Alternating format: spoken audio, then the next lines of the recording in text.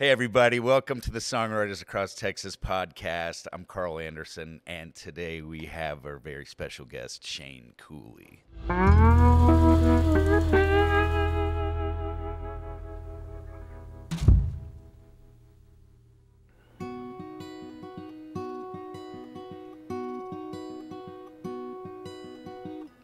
Texas sunrise, I've seen you too many times, and I don't know why.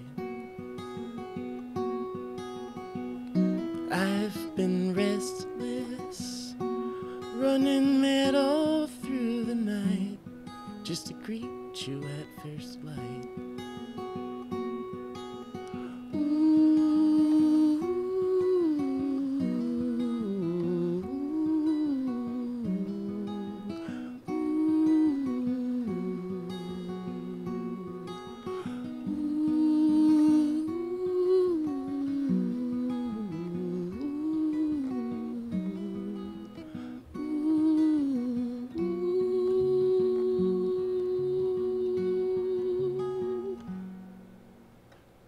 Senorita, long brown legs and skull tattoos, what's a gringo to do? Glad to meet you. No, I do not hold a grudge for the shortness of your love.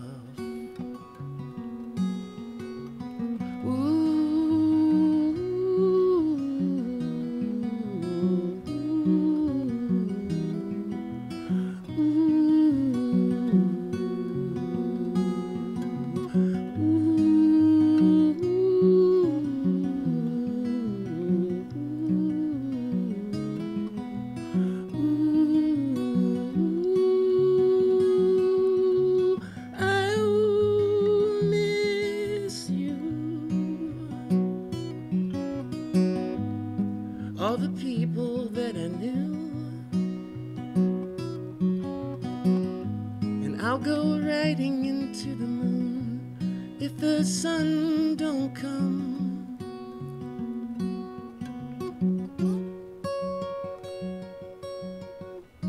Texas sunrise, Texas wrong, Texas right. Either way, I'll be fine.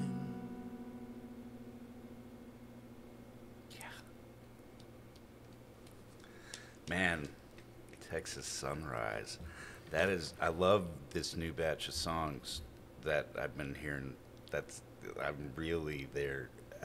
I love, your last batch of songs too, but there's really great growth. Where did that one come from, or is there a story behind that? Well, that song, that's off an album I put out a few years ago called King's Highway, and I wrote it really, it's kind of it's hard to condense this story, but when I first came to Austin, I got lost trying to find my South by show.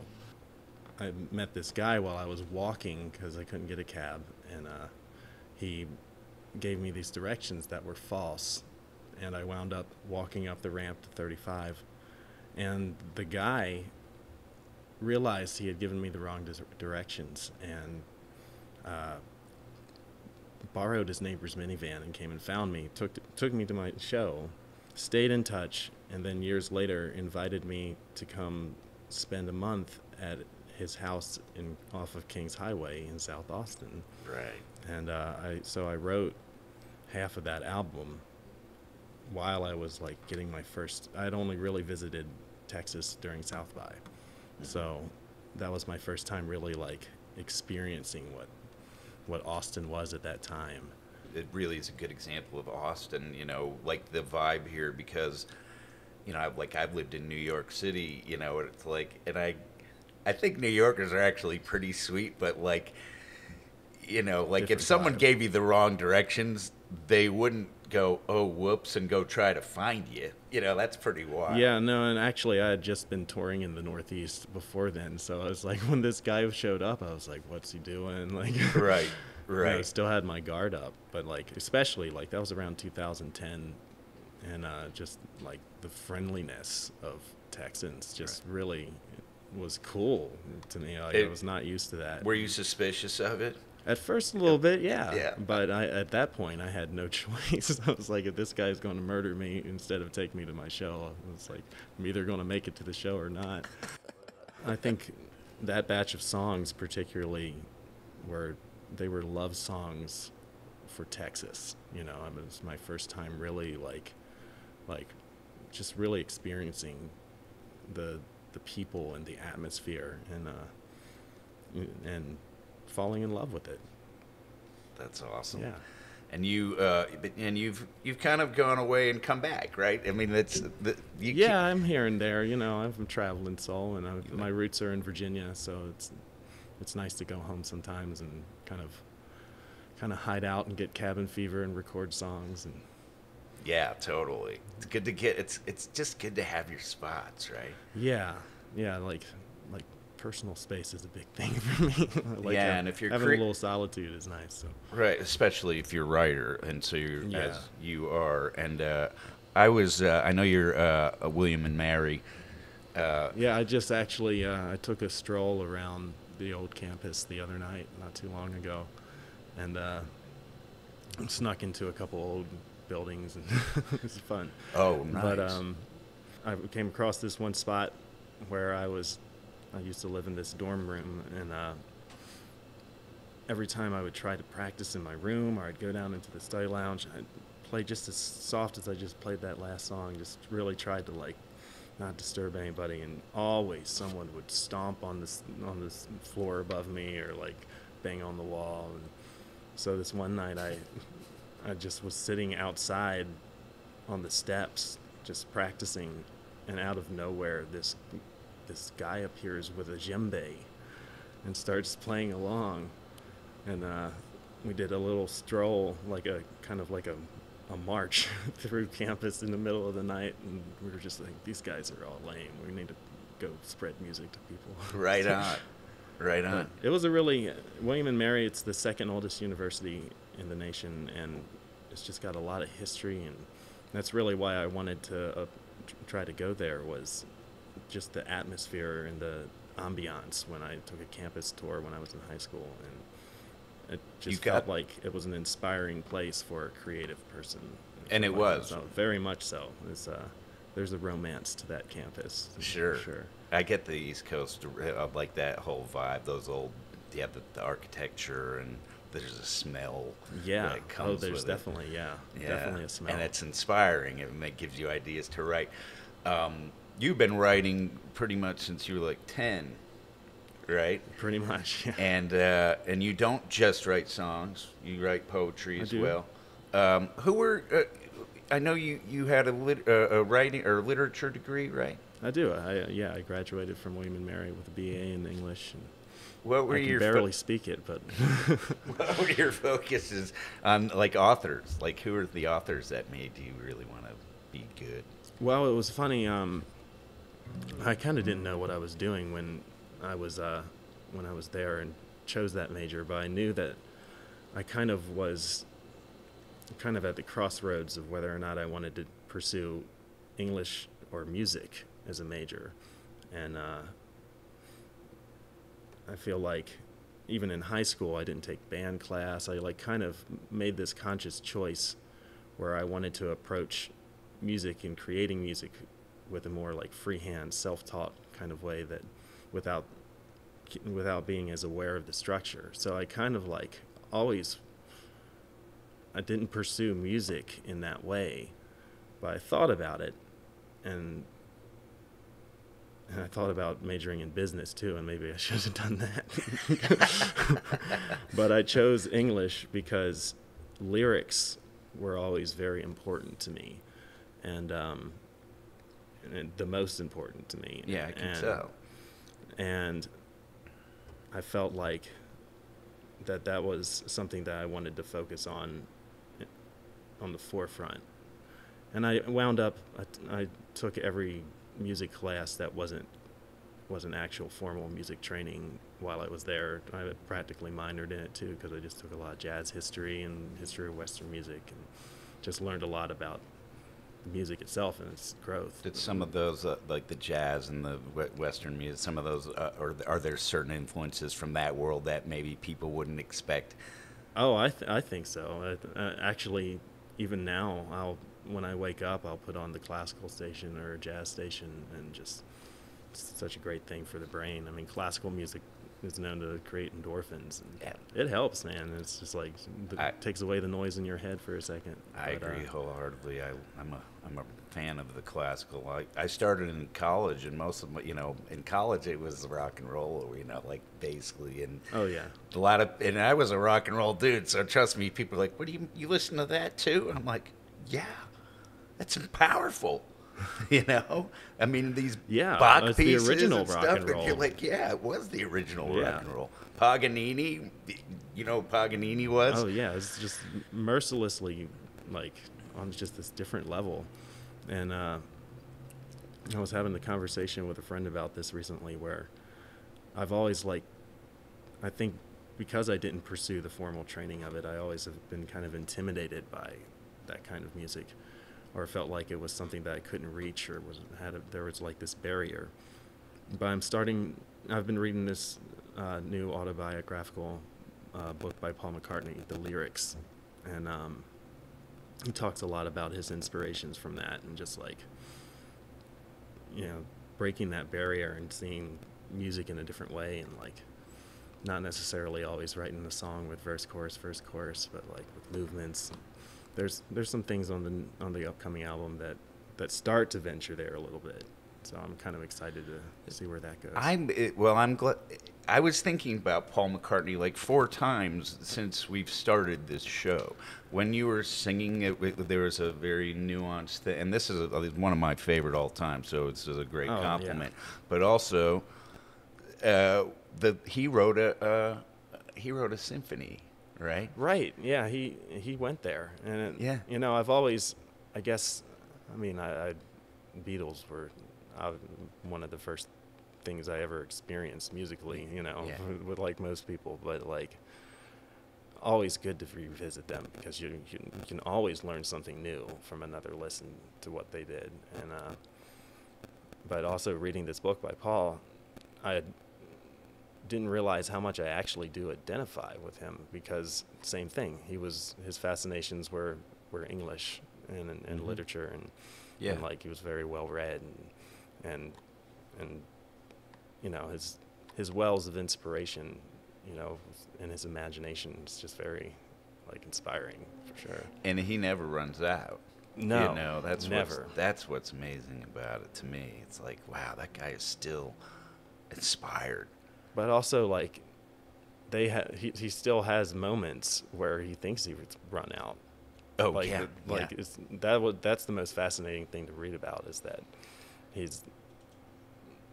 still has those anxieties that that I have, or lots of songwriters that don't have, ever but go he's away. Paul McCartney. It's But Laurence Olivier used to say that he'd throw up before he'd go on stage, and you're like, but you're Laurence Olivier. It's the same thing. But does that give you as a, as an artist that is, I know you well enough to know that I don't see anything stopping you from doing this.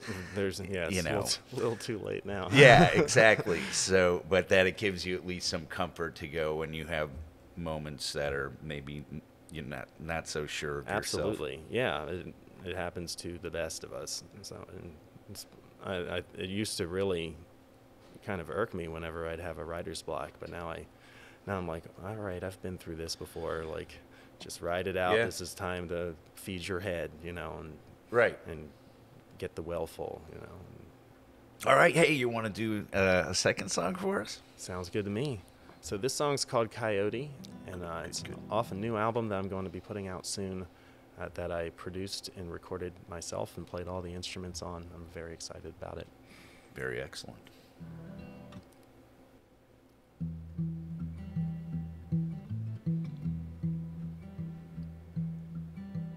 I kept a dirty, dirty secret in my blue jean pocket. I had another one I hid up my sleeve, and I believed that I could keep it. But karma comes around to every rascal, every low-down, no-good fool. And if you think you can keep your secret, well, it's as easy as keeping your cool. A coyote in grown man's clothing, forever lonely, forever free, down in the valley, out on the streets. If you push me, I'll show my teeth. When I was living with caveman junkies, riff-raff, and kings of funky breaks, there was so much that I was learning, like how to make my own mistakes. A coyote in grown man's clothing, forever lonely, forever free, down in the valley, out on the streets. If you push me, I'll show my teeth.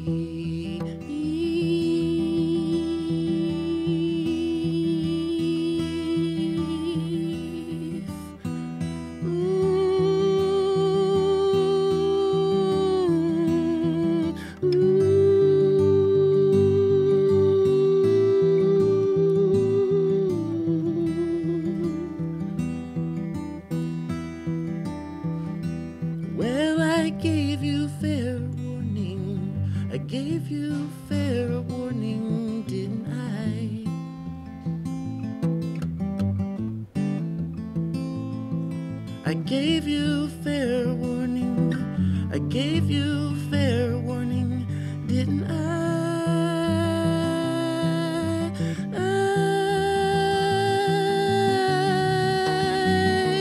A coyote in grown man's clothing, forever lonely, forever free, down in the valley, out on the streets. If you push me, I'll show my teeth. If you push me, I'll show my teeth.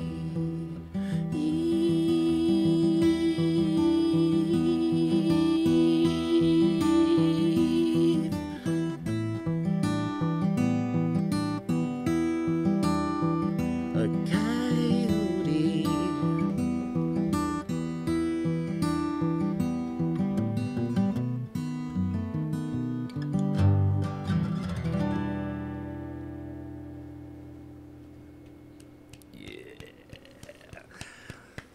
I love that new one. I know that's a new one. That is definitely a new one. That's, yeah, I mean, I loved the recording too, that, you know, and I know that there's a video that's going to get made as well for that. Sure is. Very excited. I think it's a good song to make a video on. It's very evocative. A lot of imagery in there. Well, that's one of those songs that came after that time of fermenting, where I couldn't write for a long time, or everything I tried to write I didn't feel good about. And then about early 2021, I just sat down, had my little keyboard, played this beat, wrote that song instantaneously, had my phone recording, which is kind of part of my process, but just poured out. And then song after song came after that. And so this whole album is just kind of like this outburst of songs that I feel really good about, that, you know, that are fresh. Right. So that Coyote unleashed like a whole album. Yeah, it was like, all right, I have this song, and I just got to keep going. I think I wrote 3 more songs that day, and just That's so cool. and yeah, just for everybody, the past few years have been pretty intense times, and I'm no different. And so like I had a lot to kind of bring to the surface, and they were sort of, some of the best songs are like that. They come out all at once, and you don't exactly. They're almost kind of intimidating to face the meaning of them, because they can sometimes be prophetic in a way, foretell things, and that certainly was one of those. So. I understand. Past, present, and future. Do these songs, I mean, are they... does the Coyote sort of inform the whole thing, and is he a through-line character? Is it like that? Sort of. It's not quite it's not like a concept album, yeah, right. but I'm thinking about titling the album Forest, which is my middle name. Yeah. And it was spelled with 1 R too, which is because my parents always loved, being in nature, and so there's some animal noises throughout the album and some different sort of organic elements, but I think the Coyote himself is just one of my many sides, perhaps, but The Coyote released you though, so after the fermenting stage, it was like, here I am now. Here's the rest of it. Yeah, a side of myself maybe I needed to be back in touch with a little bit. Yeah, I understand that. Are you into the whole Jungian? Do you study Jungian? The archetypes and the shadow self, and having to know that a little bit. Yeah, it's good to have a little bit of knowledge in that, but. Joseph Campbell also is, the hero's journey and all that. You studying the Arthurian thing, he focused a lot on that. I mean, the Arthurian myth is in all of our psyches. Yeah, like you said, those are the original archetypes. Every man, I've always, every man started out as a morality play, I think, in the Renaissance, but you can apply. So every man is a representative character of humanity, and you can apply that sort of archetype to everything, but every novel, film. Right, right, yeah, exactly. It connects, and you could have a dream, or I've had a dream that was like literally pieces of the Arthurian myth, like the Percival myth. Oh yeah. Something happened, and I wrote it down, and I looked at it, and I was like, "That's that." That's cool how dreams and stuff like that inform you, and that those myths are in all of us. And man, I mean, the imaginations on those guys. They were the first to create these things, but there's just like, yeah, I like going back to the OG, the kind of the root of things. Me too. And we were talking about music history too, like taking courses in jazz and classical, and the evolution of that. Really kind of, or part of the jazz course was also like blues, and, just where that all started and like what that evolved into. And, it's, that's kind of the beautiful thing about music, is that it's infinite. You never know everything, and you can always do something, take a different approach to it. Definitely. Did you see the Rick Rubin McCartney one where they were breaking down the tracks? Did you see that? I think it's on. Haven't. Oh my gosh, you're gonna love that, because Rick Rubin's like a little kid around, Paul McCartney, but Rick Rubin knows what he's doing in the studio, and so he's in there with Sir Paul, and he's doing the isolation thing, and Paul's like working on this piece of gum, and starts like all of a sudden he's in there, and I'm like, I could watch this for 25 hours in a row. Like that. I would never get tired of watching those two guys breaking down the White Album. Oh, and there was a bass line that he pulled out. I can't remember which song off the White Album now, but I was like, I've listened to that song like probably 10,000 times, and I never heard that. You can always discover something. Yeah. That's the like little my nuggets, favorite part about it. Yeah. And that's what I like about recording my own music too, and like being able to like really like arrange these songs the way I hear them in my head, but also like let them transform in that process. And it's just I love working in the studio alone and just kind of I don't even know what my hands are doing half the time, and I don't even know what I'm doing half the time. As far as that, I'm still pretty novice to the process, but I've always had an ear for arranging and like knowing when certain things should come in or not be there, and like little things that, like you said, you might not notice the first time, but are like earworms, as they're called, you know. Mm-hmm. Yeah, I love that stuff.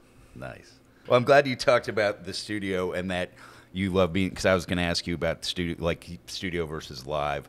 You know, what's the difference for you? What do you like one more than the other? I've really missed live. I haven't been able to do that as much in the past few years, but and I I love that human connection, but I love the studio environment, especially the way I've been doing it now, where it's just I roll out of bed and walk into the other room and there's no one around, and I just get it the way I want it to sound, and I like it's still about capturing energy, just like a live performance is, but it's more controlled too. I mean, it's back to the Beatles, you know, it's just like they were the pioneers of that, you know, and yeah, I love recording, but I also love to play live. That's good that you love them both. Right. You know, there's some people like, I'm not that much in the studio, or man, I have studio. Like Steely Dan didn't play live for a long time. By the way, former fellow William and Mary alumni, Steely Dan. That's right. Yeah, I used to, the custodian back on campus used to tell me stories back when I was having trouble finding a place to practice. He said, "Don't worry about it, man. They did the same thing to Steely Dan, and look where they are." I bet that made you feel really good. Yeah, it sure did.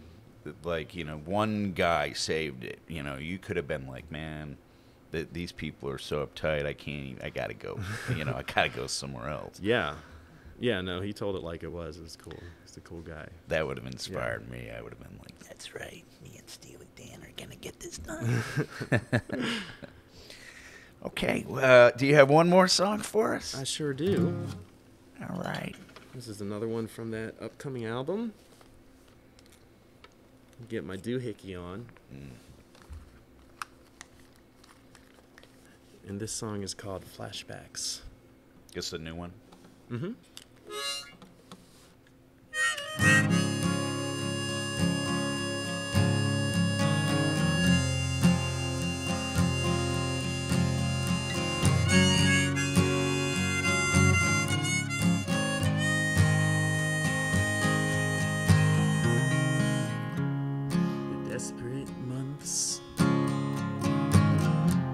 Turned to desperate years, turned into regrets I thought I'd never come near.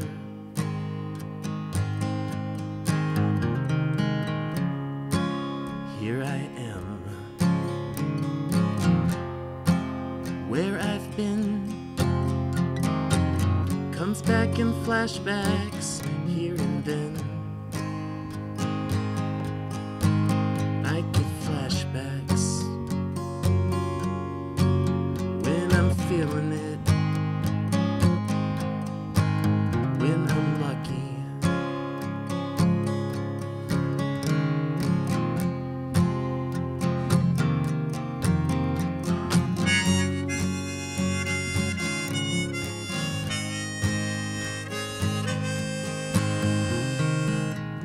In the long and lonely roads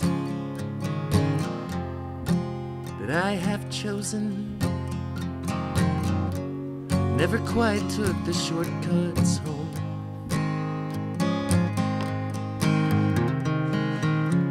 So I roam into the night,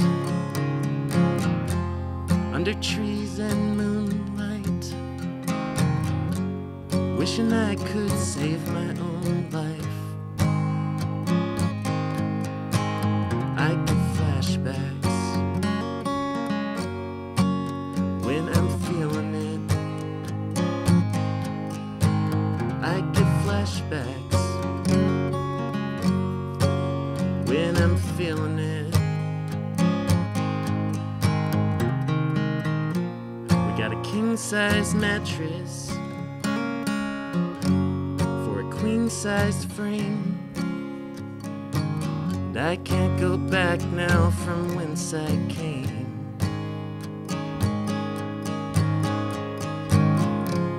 In the year 2021, hindsight is the new school fun. In my dreams I'm still a bandit in a band on the run.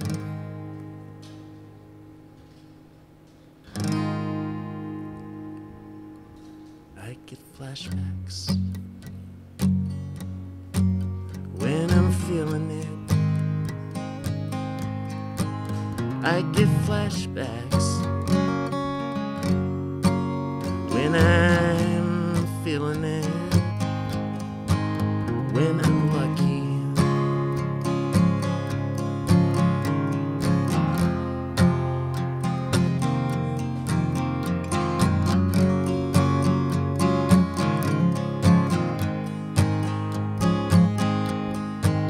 when I'm lucky.